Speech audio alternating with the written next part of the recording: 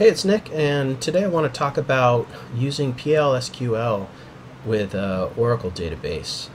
And I'm going to be showing you some PL/SQL scripts that I've written to create and test triggers in our database.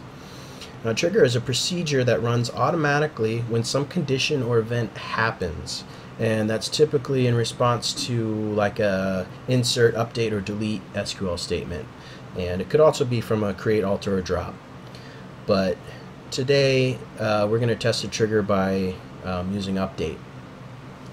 And what this particular trigger is going to test for us is, you can see this is an ERD for a video stores rental program. Well, we don't see too many of these around these days, but this will work as a good example for us to show how a trigger can be used on an Oracle database. And what we're going to check in this first trigger is how many days late a rental is. So if it's turned in before or by the due date, it won't be late at all. But if it's returned after the due date, well, we're going to calculate how many days late it is. And in the next trigger, we're going to use that, how many days late it is, to calculate the member balance. So it may be 2 days late, and it may cost them $3 a day for every day it's late. So we're going to update their balance by $6, adding $6 to the balance if they turn it in late. So they'll have to pay it, next time they want to check something out. But anyway, this first trigger is going to just find out how many days late a video is when it's turned back in. So let's look at the code that I wrote for this trigger. Now first we're going to create the trigger named trigger late return. It's going to be a before update, so before an update of the detail return date or detail due date on the detail rental table. And this is a row level trigger, so we have the for each row.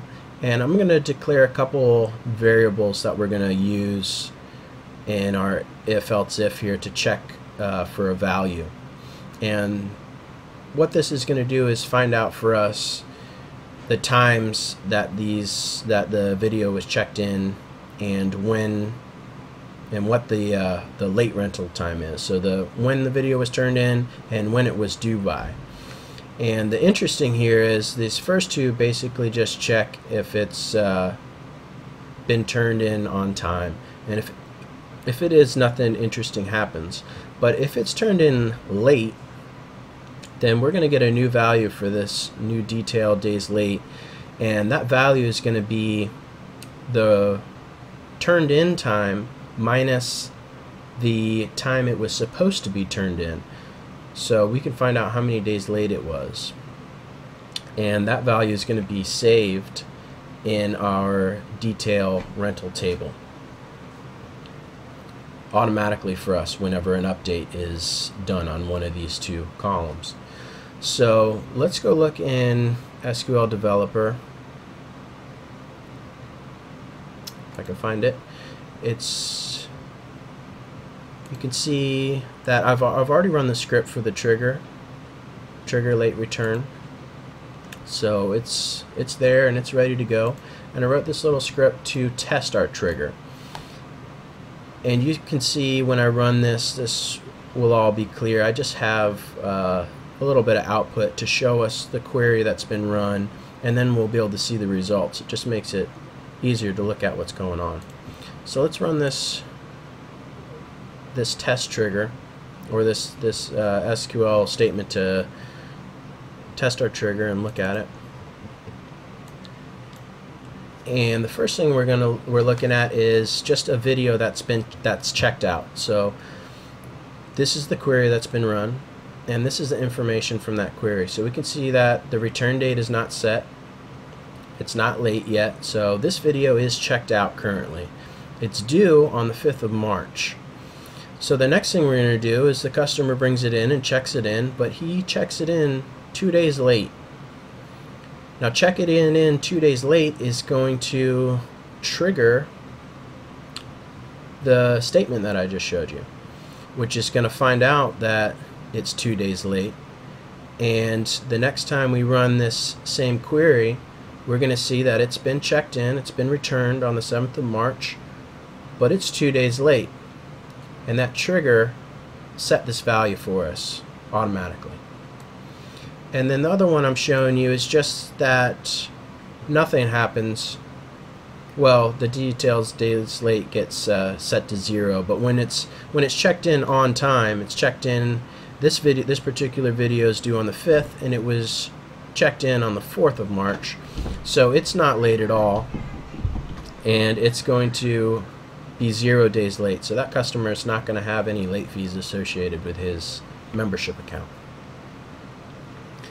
And the other trigger I want to show you is a little bit more interesting. This one is going to calculate the late fees for us, and it's going to be called trigger member balance. This is an after update of the detail due date or detail return date on the detail rental. It's another row level trigger, and we're going to set up a couple more variables. You can see we're getting the data type of the variable from the tables. And we're going to do a little query here to get the membership number, which we'll need later. And we're going to find out if they've had any late fees before.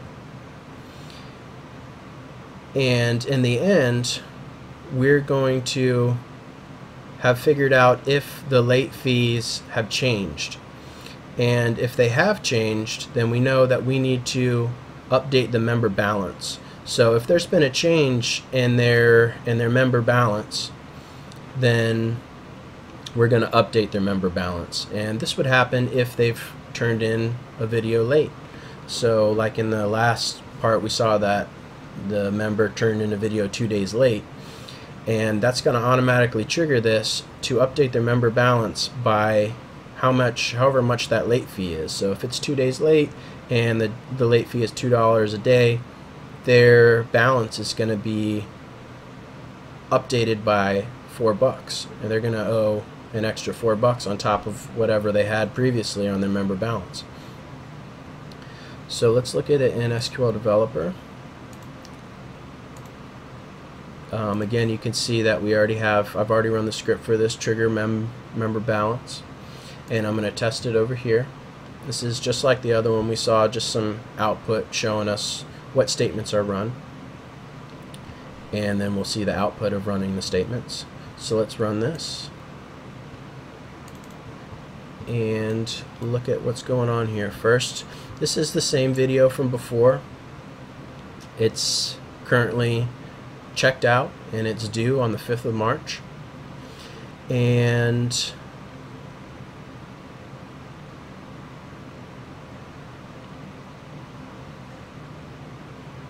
just a couple other queries just to get some more information. This one's not important right here, but this one is important. We can see that this particular member has a balance currently of $8. So right now he's got a video that's checked out and his balance is $8. So now he comes in and he turns his video in on the 7th of March, but it's due on the 5th.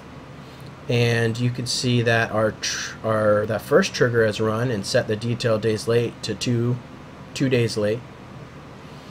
And our other trigger is also going to have run automatically for us, and it's going to update the member balance to 14. Previously it was 8, and the reason it's 14 is because 3 times 2 is 6.